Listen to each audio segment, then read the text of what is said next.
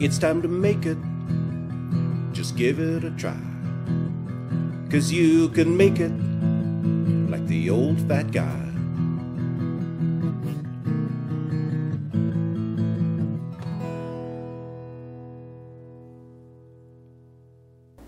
Welcome to another episode of You Can Make It with David Farrell, the Old Fat Guy. I have had an absolutely wonderful crop of potatoes this year, so I've got potatoes coming out my ears. That's good, but I don't want any to go to waste. So I need a way to use up some potatoes and store them well into the winter without them going bad. It's the same thing if you get a buy or a sale on a whole big bag of potatoes and you want to get a cheap price, but you don't want them to go to waste. So I'm going to make something called a frozen mashed potato casserole. It's quite simple to make and it's a good way to store potatoes. In addition to being a good way to store potatoes, it's also a recipe. If you cut it in half, you can make it one day when you're having company the next day and just have to reheat it. Let's get into making a frozen mashed potato casserole. We'll start off with, you need 3.5 kilograms or 7.5 pounds of peeled and chopped potatoes. Now I've done most of mine. I just got one left. So I'm just going to peel the potato.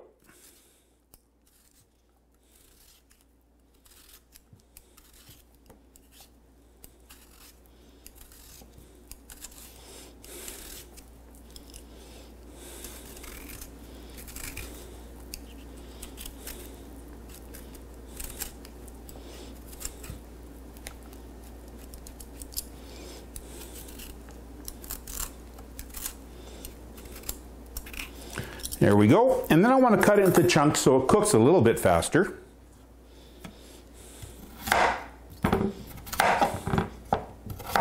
And put it in some water in a pot with the rest of the potatoes. Now, it's important, especially for me, that I add some salt to the water because I live at high altitude. And believe it or not, water boils lower temperature at high altitude than it does at sea level. So I'm just going to put a bit of salt in my water.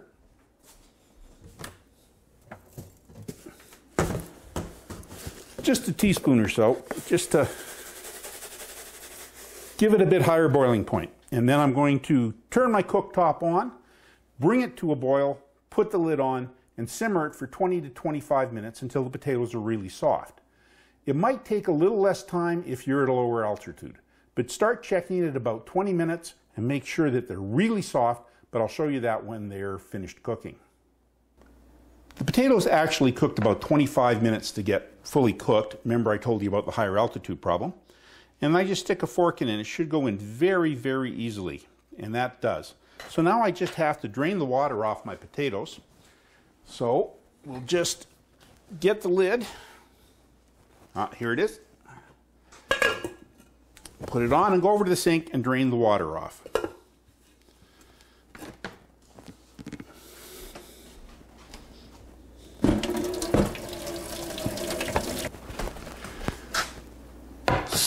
So now that the potatoes are drained, I'm just going to clear a bit of space to work here and I'll be right back with you.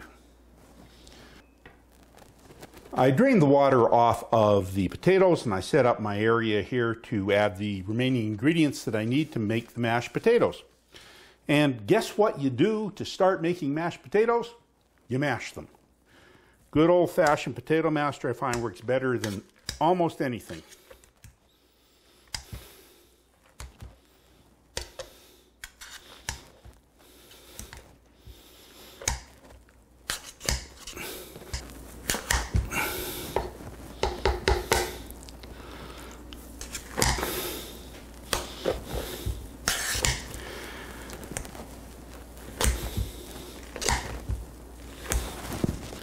So I've been mashing the potatoes for 2 or 3 minutes.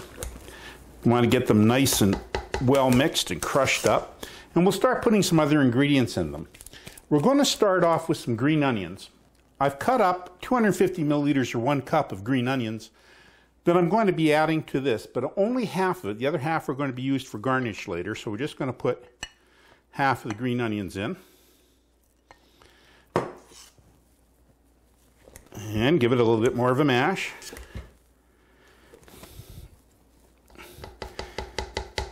And then we're going to add some other ingredients. So what we're going to start with is 250 milliliters of, or 1 cup of milk,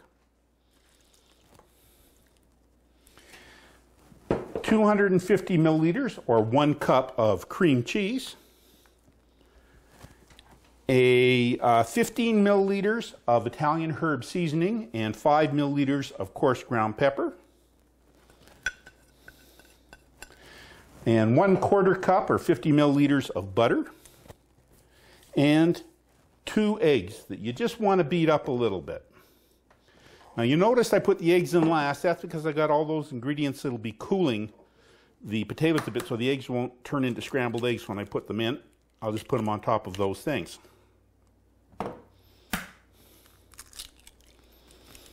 And we'll just beat those up a little bit with a fork.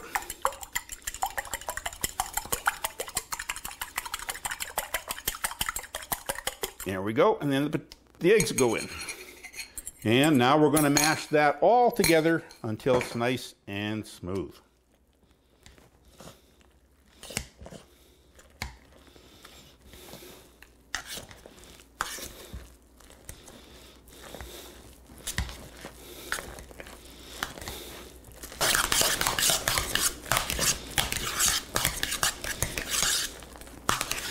There we go, nice creamy mashed potatoes, as you can see. Now, what makes them a casserole is you cook them in a casserole dish. I'm going to have some of these for dinner tonight, so I'm actually going to put some in a casserole that I'll cook up for dinner. But what you can do with these is put it in a casserole and leave it in the fridge overnight and cook it tomorrow. Or you can put them in foil pans of any size you like and then cover them with foil and put them in the freezer and bring them out when you want to use them. Now, the trick is if you're cooking them unfrozen, in other words, you took them out of the freezer and you thawed them, or you're cooking them after making them, you cook them at 375 for 50 minutes. If you caught really short, you can take them right out of the freezer and put them in a 350-degree oven for 60 minutes, and it works out almost as well.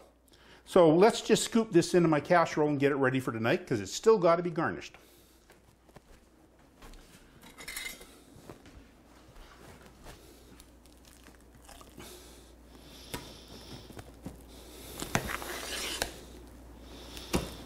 Now you can make it as thick or as thin as you want depending on how many people you want to serve from the casserole.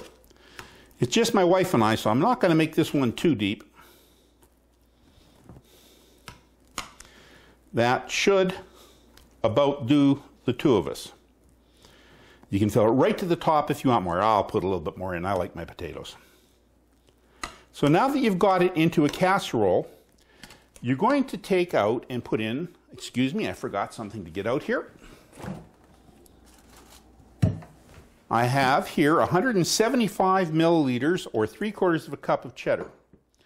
And remember the half of the onions we had before? Well, you want to sprinkle some of them over the casserole. And you save the rest for the other casseroles you put in the freezer or whatever. But you just want a little bit of color. So there we go. And then you want to sprinkle some of the grated shredded cheddar cheese. Just put some of that over your potatoes.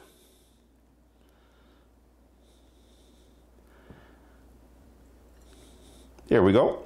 Now, this will go into a 375-degree oven for 50 minutes, and you'll get a nice crust on top from the cheese, and I'll show you what it looks like then. I put the rest of my frozen mashed potato casserole in the foil pans, put the green onions and cheese over them, and now they can go in the freezer so I can enjoy some in February if I want. And you can look, I had one here that I just cooked up for dinner tonight, and you can see it's got a lovely golden crust on it. Best part now is tasting it. It has delicious cheesy crust. The green onions give it a little bit of nice flavor. It's incredibly creamy. This casserole would go great with a roast or a chicken or anything. And best of all, you can make it.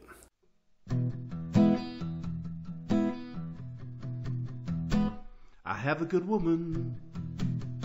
I ain't good looking, but I do some cooking. I'm the old fat guy.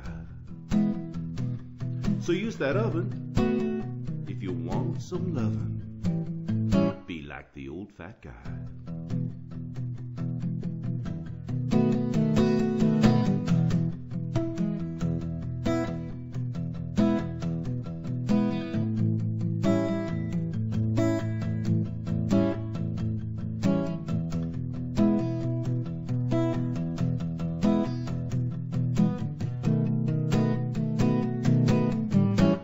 Be like the old fat guy.